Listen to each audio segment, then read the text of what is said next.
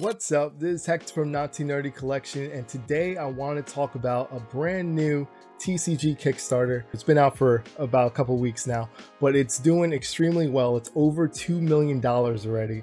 It's just doing a great job. I was watching Alpha Investments. If you guys never seen that channel before on YouTube, definitely go check it out.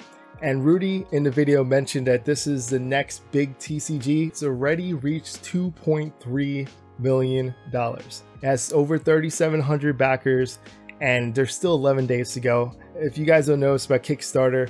When they already surpass their goal, that final week is where they really make money. So if there's a lot of people that already caught on to it now, I would guess that it's going to jump up. It might even reach 3 million or more by the time that last week is up. So it's interesting to see where it ends up as. The game is called Sorcery Contested Realm.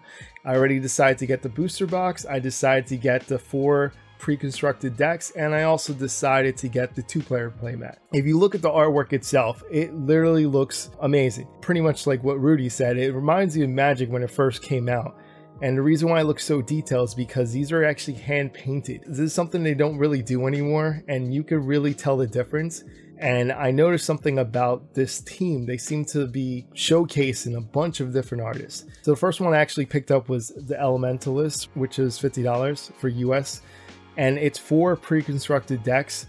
So I figured that I'm more than likely going to keep the Kickstarter booster box sealed. As you can tell behind me, I usually keep sealed stuff, but I do like to play TCG as well. And if it's a new TCG, I'll love to try it and test it out, especially on this channel. I plan on doing that as well.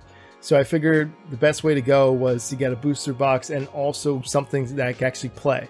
This is pretty fair. 4 decks, $50. It's not too bad. As long as it's playable and it's for Kickstarter, it's not too bad at all. The next thing is Apprentice, and that's $130. This is what I also purchased, which is the booster box. And it's not the priciest booster box. It's more along the lines of Pokemon right now, because that's around Pokemon's price. If you get Pokemon from Pokemon Center, it's $140. If you get Pokemon from local game shops, you could probably spend $120 or $110 on them. So it's around the same price for that, which is cool. $750 bundle, which you get like a booster box case, which is 6 booster boxes. The next one is 2,500 tier. It has 2 cases, it has 1 random original artwork, which is really cool too. Then you have 2 sample packs, 4 uncut print sheets.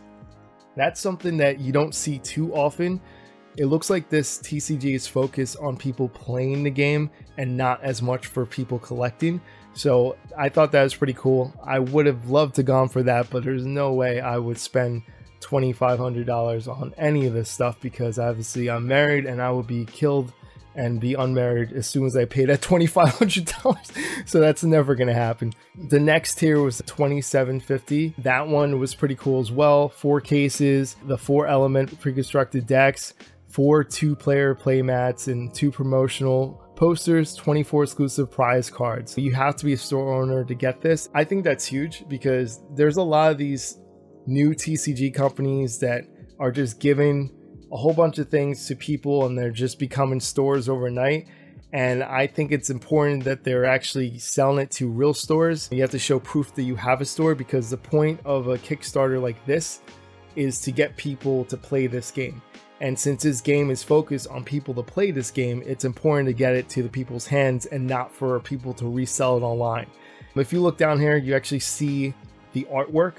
So I thought that's pretty cool. They show you the different artwork that you could get.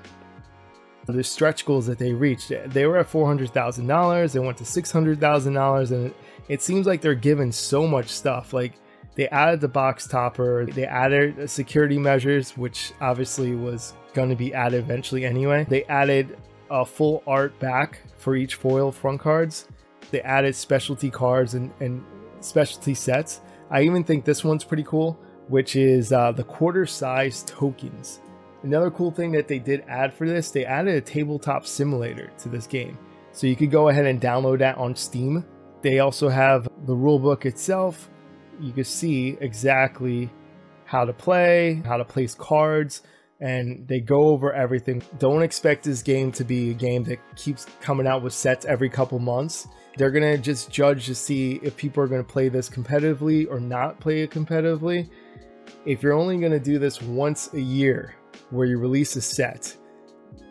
I don't know if that's going to work out too well, because if your goal is to attract people that play the game, people that play the game want something new every couple months. They don't have the attention span to wait that long. If they wait a full year, it may be too late. By then, people may forget the game, and by the time it relaunches, you may get half of the customer base that you got originally. Maybe they'll come out with, let's say, expansion packs, and they expand to the original set, but it's not officially a new set. I don't know. One of the co-creators of Path of Exile is one of the people that are helping with this game. Path of Exile, if you guys don't know the video game, it's a pretty good video game. So hopefully with that experience, it's going to help out this TCG. This is Hector from Not Too Nerdy Collection. Hopefully you enjoy this video. See you.